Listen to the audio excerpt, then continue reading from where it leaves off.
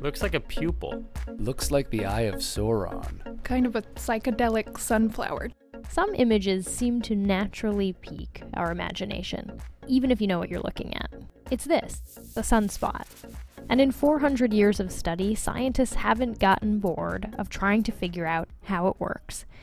With the help of this Swedish solar telescope, Goran Scharmer and colleagues uncovered new details about how the penumbra, or the stringy part of sunspots, is formed. We are trying to understand all these dynamics that you see in the movie, what it really means. Just for review, the sun is made of hot gas that boils to the surface. Usually the boiling motions, they look like round cells. That's NASA's David Hathaway. When they were first observed, the granules, they thought they looked like rice grains on the surface of the sun. Of course, size is relative. The small ones on the sun are 1,000 miles across. And basically they're just hot gas coming up from inside the sun, spreading out at the surface, cooling, and then going down around the dark borders.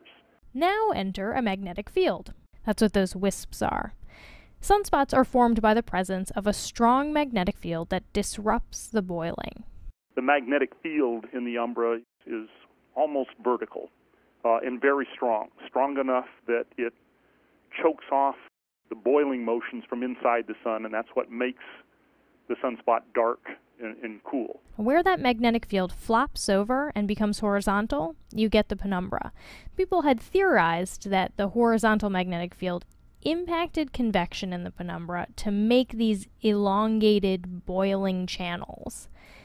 Scharmer and his colleagues actually observed the downflows of gas in those dark regions, which is consistent with that theory.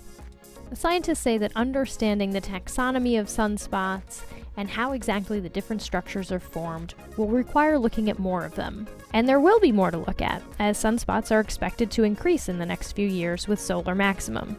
This may mean more solar storms, but for solar scientists, it's good news. Yeah, we like activity.